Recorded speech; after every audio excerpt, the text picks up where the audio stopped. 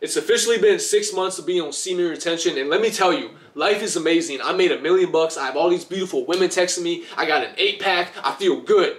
That's what they'll tell you. That's what they want to sell you on. Oh, go on semen retention. You'll have all this female attraction. You won't know what to do with it. Oh, and then you'll sleep with a woman and you'll bust, and then you won't be on semen retention anymore. Oh, you'll have all this energy. You'll be in the gym lifting heavy weight. That's what they want to sell you, bro. It's like all these people on semen retention are regurgitating what everybody else is saying. They have no original thought. I don't even think these people are on semen retention, but I am. And let me tell you, the 6 months went by like that.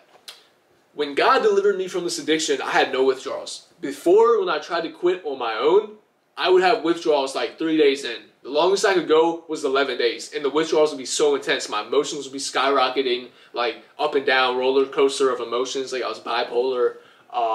The horniness, the urges to just bust would be crazy. And then when God delivered me, and I didn't feel God delivered me. I just woke up, didn't feel like doing it. 2 months in, didn't feel like doing it. Day 180, still don't feel like doing it. I've had little temptation.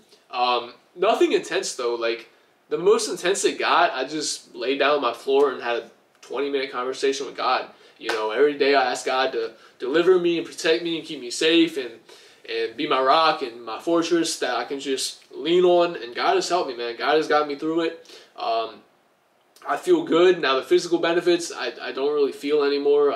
It's life. I've adapted to it. I felt those for like the first month and then they went away. The mental benefits, I don't feel, but I notice them. Like I'm a lot more calm. I'm not as emotional. Things don't get me off center that easily. I'm stable. I'm masculine. You know, I feel good. I feel good. It's not, I wouldn't say it's life-changing though. Now, probably if I went back to fapping, I would notice it like that instantly. My energy would be down. My nervous system would be getting jacked up. Something too, I haven't been sick, knock on wood. I haven't been sick since 9 months actually, you know, so that my immune system seems to be doing well, which is kind of cool. I've been having a lot of tea. I have a glass, 2 glasses of tea a day as well.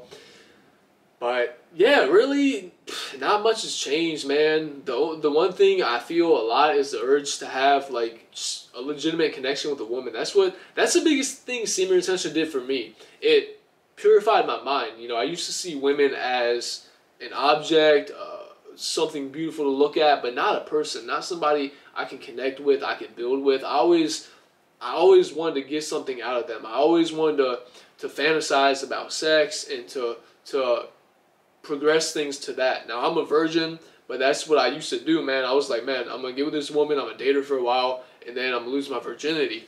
But now I'm just so far beyond that. I don't really care much about sex. Now, I love looking at beautiful women. I love their body. I love their face. I love how God made them.